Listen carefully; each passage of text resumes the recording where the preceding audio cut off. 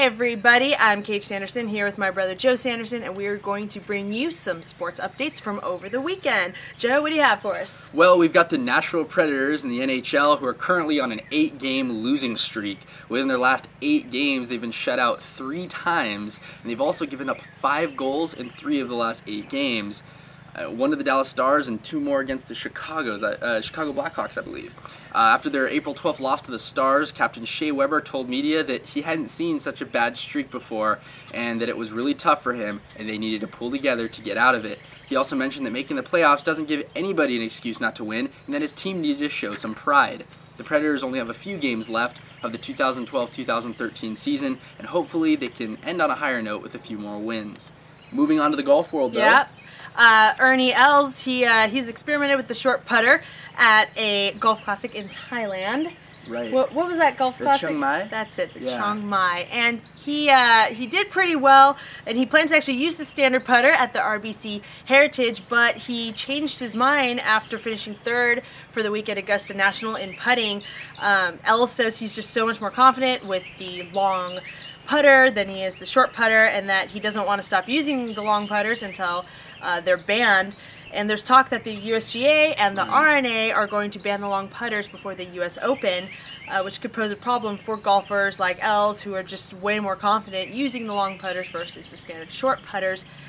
4 of the last 6 major championships have been won by players using long putters. So, I mean, that's kind of an interesting, I don't know. Yeah, you know, the long putters, the thing is, as equipment and things change, the sport is changed as well, and to take something like a traditional shorter putter and to evolve it into something that's anchored, something against your body, it's going to give you more stability, more control, stuff like that. Some people say it's like an advantage compared to the standard where you're more free with like all the other clubs you're using, so I don't know. And you know, as for which one I personally think is better or worse, you know, I like the short putters. I like how the game was played before, but I don't think it would affect me much either way.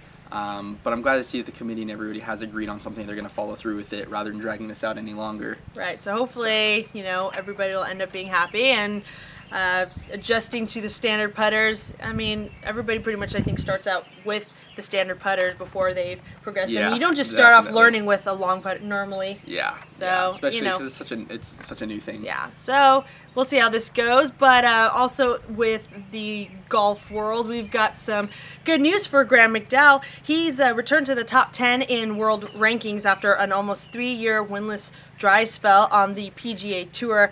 McDowell's now back in that top 10 by winning the RBC Heritage on Sunday in a playoff. So the RBC Heritage was a huge comeback tournament for 2 guys, Graham McDowell and Webb Simpson. They both failed to make the cut at Augusta National, and so they're coming into this tournament. You know, for Simpson, he just wanted to see how far he could go. For Graham McDowell, he actually wanted to just relax.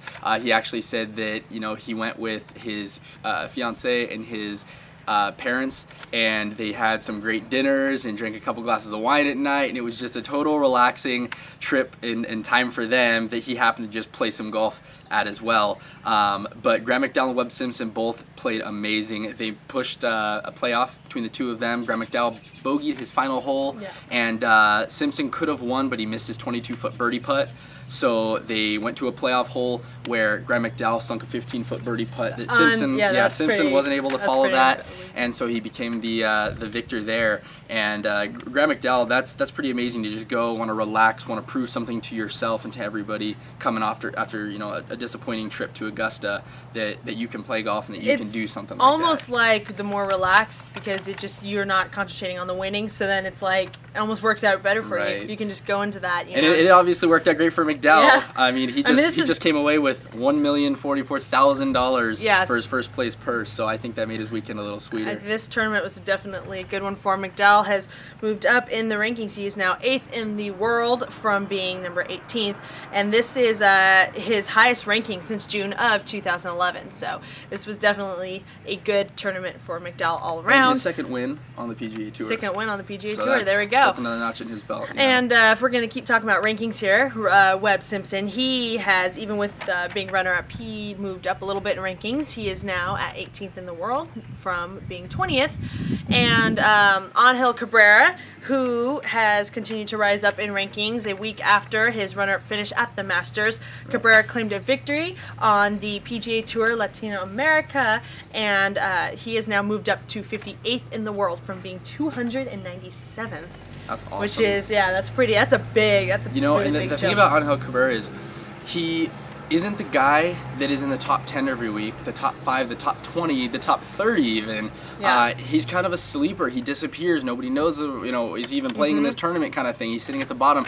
But then every once in a while, he'll just come out and just destroy the field. Yeah. And he just plays Kind of amazing. sneaks up there. So he's a little streaky when it comes to his golf game. But honestly, if that nets you a few wins, I don't think that's a big deal. No, I don't either. He's having a good time, Yep, good for him. And another real cool thing was at Augusta, I love that his son was his caddying caddy. for him. Yeah. I think that that's was one so of the good. coolest things ever. Yeah, that's pretty fun. I believe Jack Nicklaus was the only other in history to have a son caddy for him. It was. I believe it was. And that's just amazing to me. It's something so cool that doesn't to see. happen a lot, but the whole family. Yeah, thing just out there. to have father-son bond like that and they go out there and they're laughing and fist bumping at Having the holes fun. as if they're having a good time, and I think was that fun to really watch. helped him and helped propel him to the success that he was having this year. Yeah. So, because even being runner-up at the Masters, he had an unbelievable game. His whole Masters game was pretty. It was a run. That was It was really quite a awesome. run. And we're gonna finish up talking about some more rankings here. Tiger Woods obviously still at the #1 spot, and Rory McIlroy is in second. The Masters winner, Adam Scott, is in third. Steve Stricker is now in 9th from being #8. Matt Kuchar has moved up to the 10th spot from he was #9 for a little bit there. And Phil Mickelson, he is just outside that top 10 bubble. He is ranked 11th in the world. Oh man, he plays like a top 10 player, so that's just not a... Yeah, Mickelson is phenomenal. There's nothing bad that you can say about the guy. His demeanor, he's happy, he's smiling. He never looks upset.